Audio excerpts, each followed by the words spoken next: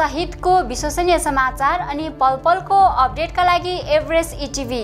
नमस्कार, म दिपुल होला। सुरु गरौँ 5 न्यूज। नेपालमा आज थप 2 जनामा कोरोना संक्रमण देखिएको छ। स्वास्थ्य मन्त्रालयको बिहीबारको पत्रकार सम्मेलनमा थप 2 जनामा कोरोना भाइरसको संक्रमण देखिएको प्रवक्ता डाक्टर विकास देवकोटाले जानकारी दिनुभएको छ। प्रवक्ता देवकोटाका अनुसार उदयपुरबाट संकलन गरिएको पीसीआर परीक्षण गरिएको मध्ये 55 वर्षीय एक महिलामा र जनकपुरका 14 वर्षीय एक पुरुषमा कोरोना पोजिटिभ देखिएको छ। यो सँगै नेपालमा कोरोना संक्रमितको संख्या 47 पुगेको छ। हाम्रो राष्ट्रिय जनस्वास्थ्य प्रयोगशालामा उदयपुरबाट संकलन गरिएको पीसीआर विधिबाट गरिएको नमुना परीक्षणमा एकजना 55 वर्षीय महिलामा पोजिटिभ देखिएको छ। त्यसैगरी जनकपुरका 14 वर्षीय पुरुषको पनि पोजिटिभ देखिएको छ। आज जम्मा कुल 2 जना थप संक्रमितको पहिचान भएको छ। यसरी कुल संक्रमितको संख्या 47 पुगेको छ। आज पाटन अस्पतालमा उपचारको क्रममा रहनुभएका पेप्सिकोलाका 2 जना 58 वर्षीय पुरुष र 81 वर्षीय महिला निको भएर घर फर्किनु भएको छ, डिस्चार्ज हुनुभएको छ। त्यसरी डिस्चार्ज हुनेको संख्या अब 9 पुगेको छ। त्यस्तै आज पाटन अस्पतालमा उपचार 2 जना डिस्चार्ज भएका छन्। डिस्चार्ज हुनेमा 58 वर्षीय पुरुष र 81 वर्षीय महिला रहेको प्रवक्ता देवकोटाले जानकारी दिनुभएको छ। यो सँगै नेपालमा कोरोना संक्रमणबाट निको भई डिस्चार्ज हुनेको संख्या 9 पुगेको छ। साथै प्रवक्ता देवकोटाले सबै कोरोना बिरामीको स्वास्थ्य अवस्था पनि सामान्य नै रहेको उल्लेख गर्नुभएको छ।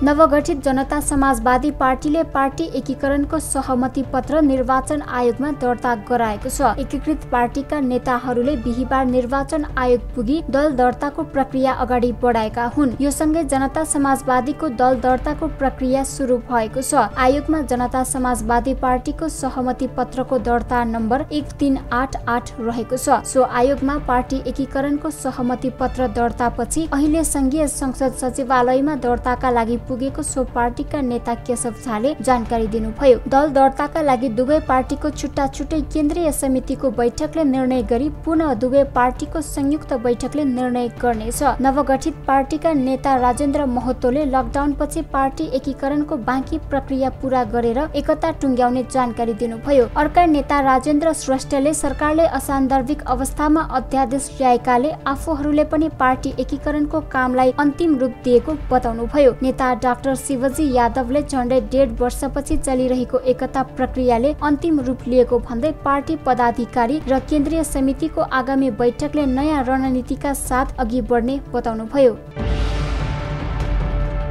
नेपाली कांग्रेसका सभापति एवं पूर्व प्रधानमन्त्री शेरबहादुर देउवाले लोकतन्त्रमा मात्र सबैको अधिकार सुनिश्चित हुने भएकाले यसको रक्षार्थ सबैलाई सजग हुन आग्रह गर्नु भएको छ। लोकतन्त्र दिवसका अवसरमा बिहीबार सभापति देउवाले एक सन्देश जारी गर्दै मुलुकमा लोकतन्त्रको स्थापना र पुनर्स्थापनाका लागि विगतमा गरिएका लोकतान्त्रिक आन्दोलनहरूमा आफ्नो प्राणको आहुति दिनुहुने सम्पूर्ण शहीदहरूको समर्पण, साहस र बलिदानको स्मरण गर्दै उहाँहरूप्रति श्रद्धाञ्जली अर्पण गर्नु भएको छ। विक्रम सम्वत 2007 अघिदेखि प्रारम्भ भएको संघर्षको पृष्ठभूमिमा निरङ्कुश राजतन्त्रको अन्त्य र पूर्ण लोकतन्त्र बहालीका लागि विक्रम सम्वत 2062-63 मा राजनीतिक दलहरूद्वारा सञ्चालित ऐतिहासिक जनआन्दोलनले विक्रम सम्वत 2063 वैशाख 11 गते मुलुकमा एक युगान्तकारी परिवर्तन ल्याएको थियो। यो दिनलाई सबैले गौरवका साथ स्मरण गर्दै हरेक वर्ष लोकतन्त्र दिवसका रूपमा मनाउँदै आएका छन्। सभापति देउवाले सोही दिवस का अवसरमा वीर योद्धाहरूको साहस, संकल्प र बलिदानको धरोहरको रूपमा स्थापित लोकतन्त्रलाई कमजोर हुन दिने छैन भनेर प्रण गर्न सबैलाई आह्वान गर्नु भएको छ।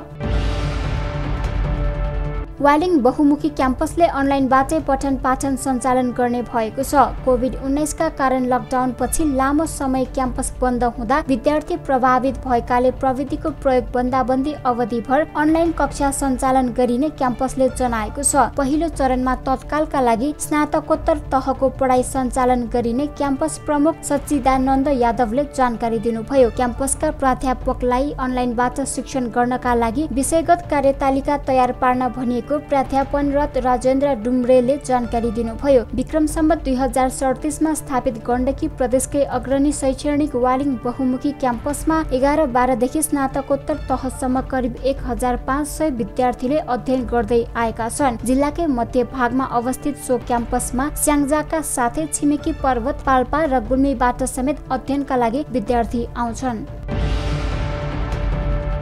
विश्वभर फैलिएको कोरोना भाइरस महामारीबाट विश्वभर 1,84,326 जनाको मृत्यु भएको छ भने 26,45,000 व्यक्ति संक्रमित भएका छन्। जोन्स हपकिन्स विश्वविद्यालयका अनुसार बिहिबार मध्याह्नसम्ममा संयुक्त राज्य अमेरिकामा सबैभन्दा बढी 47,681 जनाको मृत्यु भएको छ भने युरोपेली मुलुकहरूमा मृतकको संख्या 1,11,278 जना पुगेको छ। युरोपेली मुलुकहरूमध्ये इटालीमा 25,085 जना, स्पेनमा 21,717 जना, फ्रान्समा 21,340 जना, बेलायतमा 18,100 जना, बेल्जियममा 6,262 जना, जर्मनीमा 5,315, नेदरल्यान्डमा 4,054 जना, स्विडेनमा 1,937 जना, स्विट्जरल्यान्डमा 1,509 जनाको मृत्यु भएको छ। यसै गरी इरानमा 5,391 जना, चीनमा 4,632 जना, ब्राजिलमा 2,932 जना, मेक्सिकोमा 970 जना, भारतमा 681,